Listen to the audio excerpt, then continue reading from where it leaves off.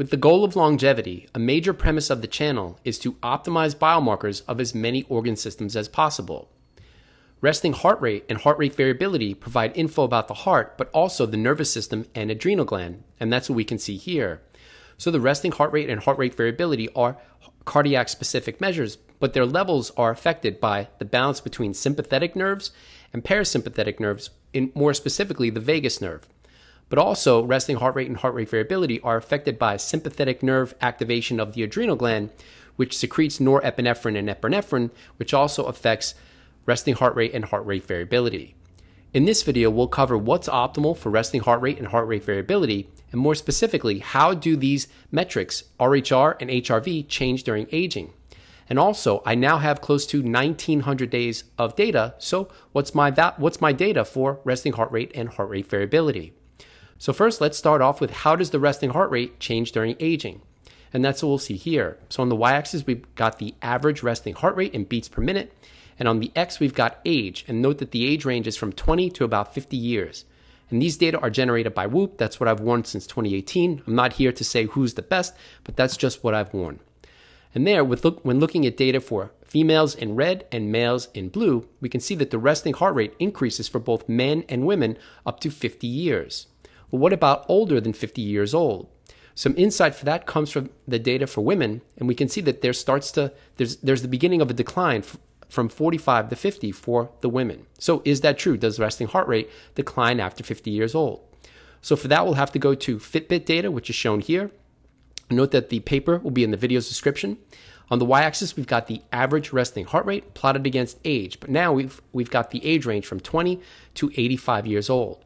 And in agreement with the Whoop data, we can see that there is indeed an age-related increase for the resting heart rate up until about 50 years old, after which resting heart rate declines.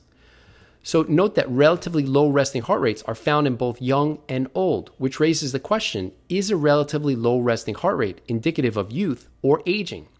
That's where heart rate variability comes in, as that provides more context. So first, how does heart rate variability change during aging? And that's what we'll see here. So on the y-axis, we've got the RMSSD. That's the root mean squared of successive differences. That's the HRV metric that Whoop calculates. And on the x-axis, we've got age from 20 to 60 years old. And then note that there are two different lines, so solid and dashed. The solid lines are data for HRV at 6 in the morning, and the dashed are for HRV at 6 at night. Regardless of which of those are used, we can see that HRV declines during aging. Now we can return to our initial question of, is a relatively low resting heart rate indicative of youth or aging when considering the age-related decline for heart rate variability? So in youth, we'd expect to see a relatively low resting heart rate and a relatively high heart rate variability. So at younger ages, a low resting heart rate and a high heart rate variability is what we'd expect to see. At older ages, we could see a low resting heart rate, but a low heart rate variability is also what would be expected. And if you're interested in older than 60, heart rate variability continues to decline. I covered that in an earlier video, and I'll put it in the right corner for those who missed it. So at advanced age, we'd expect to see a low resting heart rate, or we could see a low resting heart rate, but also a low heart rate variability. Now, I'm almost 51. I'll be 51 in a few months. So based on my current chronological age, the expected based on this plot would be 35 milliseconds. So with that in mind, is my first 9 months, Q1 to Q3 of 2023 data for heart rate variability and resting heart rate, is that improved year over year versus 2022, and even from where I started in 2018, as the goal is to resist age-related changes for as long as possible. So first, we'll take a look at the average yearly resting heart rate, and these data start from August of 2018 through the end of September. So that's the end of Q3 2023. And as I mentioned, I have almost 1,900 days of data, which is what we can see here. So when I first started tracking in 2018, my average resting heart rate was 50.9 beats per minute. And then over the next few years, I've been able to sequentially reduce it. And if you're interested in those changes, I covered them in earlier videos. I'll also put some of those in the right corner.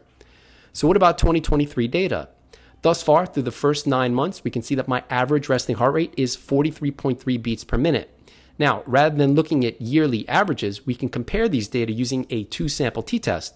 And when I do that and compare it with 2022 versus 2023, we can see that I've significantly reduced a resting heart rate in 2023, as that p-value is less than 0.05. Similarly, when compared with 2018 data versus 2023, that too is a significant reduction, 43.3 beats per minute versus 50.9. But remember, is a low resting heart rate indicative of youth or aging? So for that, we'll go back to the plot. And the good news is that I've avoided the age-related increase, as that's what's expected up until about 50 years. But when considering that the resting heart rate declines after 50, am I just simply experiencing an age-related resting heart rate decline? So for more context, let's have a look at HRV over this same time period. And that's what we can see here. So when I first started tracking HRV, it was 47.3 milliseconds. And note that I've been active my whole life. This isn't I wasn't exercising and then I started exercising. That was my data based on an active lifestyle starting in 2018. And then for the most part, with the exception of 2021, I've been able to improve HRV each year. And if you missed some of that story, I'll link to those videos in the right corner. Thus far in 2023, my average heart rate variability is 65.4 milliseconds. And when using a 2-sample t-test versus 2022, we can see that that's significantly better year over year, and it's significantly improved when compared with where I started in 2018. So we can see I've significantly increased HRV year over year and when compared with 2018, which is when I started. And just to highlight, that's a 38% increase for heart rate variability since 2018. So this idea that heart rate variability is an individual metric and that it's hard to improve it, it's just not true, at least in my case. So now we can return that to that initial question of, is a relatively low resting heart rate indicative of youth or aging? And in my case, a relatively high heart rate variability combined with the low resting heart rate of 43 beats per minute on average in 2023 would be relatively youthful. That's in comparison to what's expected based on my chronological age, which is a lower heart rate variability and a higher resting heart rate, 35 for heart rate variability and 57 for the resting heart rate, respectively. So what's contributing to improvements for resting heart rate and heart rate variability in 2023? And I'll cover that in the next video coming on Sunday, so stay tuned for that. All right, that's all for now. If you're interested in more about my attempts to biohack aging, including daily data for resting heart rate variability, and a whole bunch of other stuff, check us out on Patreon.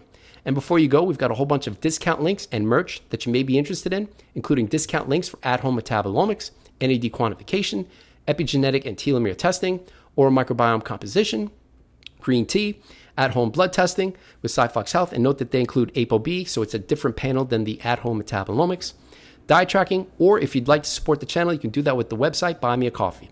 We've also have merch, so if you're interested in wearing the Conquer Aging or Diet Trying brand, that link and all of the other links will be in the video's description. Thanks for watching. I hope that you enjoyed the video. Have a great day.